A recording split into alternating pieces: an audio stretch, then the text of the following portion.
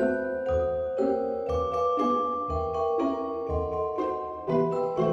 guys, I'm here to unbox my 2017 planner. I got a really good deal from Plum Paper on their Black Friday with their ready-made planners, so I'm super excited about that. If you want to see the planner that I used last year, the SHP planner, I'll put a link to my review of that below. They're both Erin Condren style planners, but they're not as expensive with the vertical layout. But the Plum Paper one is a little bit different, so I'm excited to open the box. Okay, it came in a really sturdy box with bubble wrap. That's always nice. Some little cards. You can do custom covers. Like I said, I got the good deal on the ready-made covers, which are a little bit less expensive.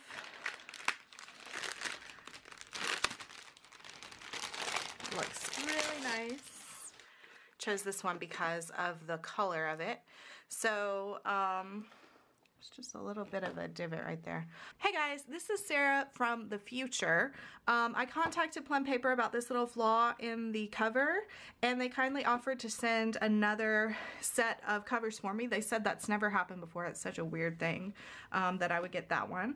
But I wanted to let you know that they took care of that, and they also kindly offered a coupon code for you guys. So I'll put that up on the screen and in the description box below in case you decide to check out Plum Paper. Be sure you use that. The coupon code will be good through, I think, sometime in March of 2017. Yeah, so let's jump back to the review of the planner. The cover is clear, and then underneath, this is a really nice, I don't know how to describe it. Like, it's almost rubbery feeling, but not exactly, you know, like some of those new book covers are. I actually prefer this cover to the plastic one. I could always take that off. Then inside, pretty. We have this planner belongs to page. I really like the color scheme of the Plum planner, which is one of the reasons that I went with it. Then we have a year at a glance. Special dates, another year at a glance. Ideas, plans, goals. Then we're starting out with our tabs for January. These are laminated. I don't know. Yeah, you can see that. This is not the same material as the cover. This is more of a traditional like notebook type shiny material. Then we've got a place for 3 monthly goals, birthdays, events, things to remember, and then 2 lists. You can make whatever you want. A sheet of notebook paper. I really like, they changed the fonts this year. I looked at Plum Paper last year and I wasn't really crazy about the layout, but everything's really clean and classic looking this year. So we've got the January calendar, space for a list, and then a little like peek ahead at February.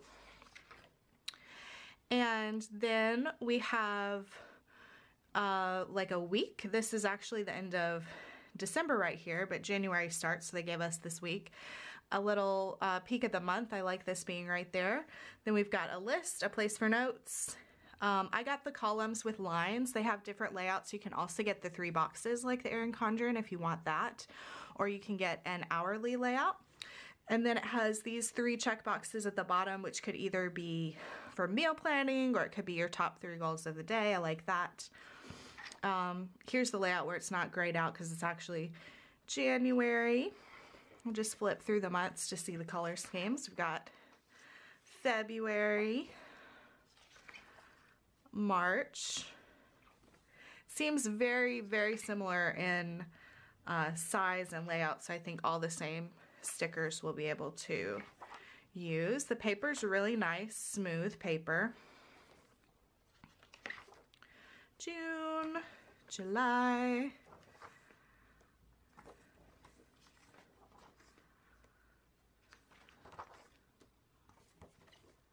So just giving you a little peek in case you might want to get a Plum Paper planner for 2017 if you haven't seen the new layout.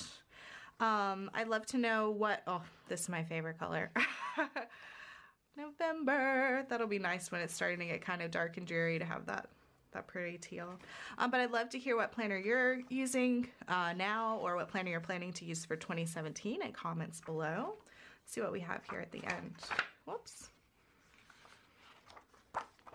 So we've got another little sheet of notebook paper, a sheet of dots, a few sheets of dots. Passwords. Oh, this is brilliant.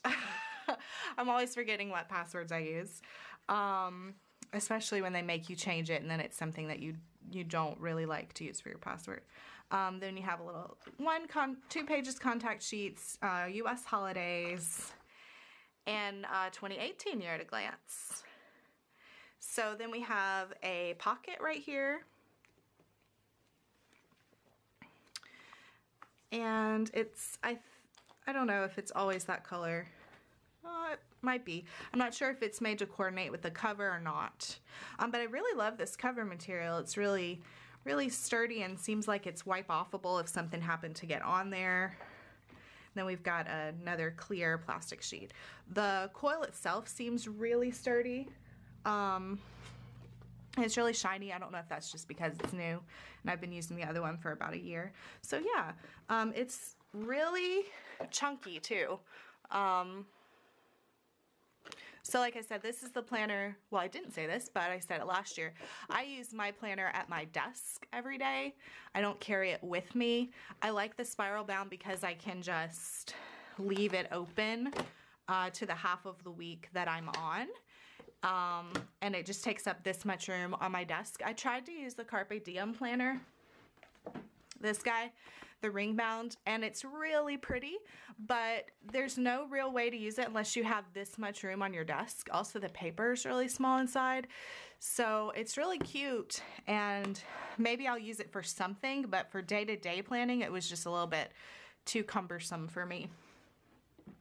So there we have it, Plum Paper Planner 2017. Again, there's lots of different covers you can choose from. You can put your name on it. You can customize it in lots of different ways.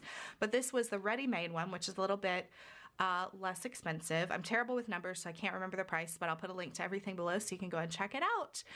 If you want to see more planner or day-to-day adventure related videos, make sure that you subscribe, and I'll see you next time. Cheers!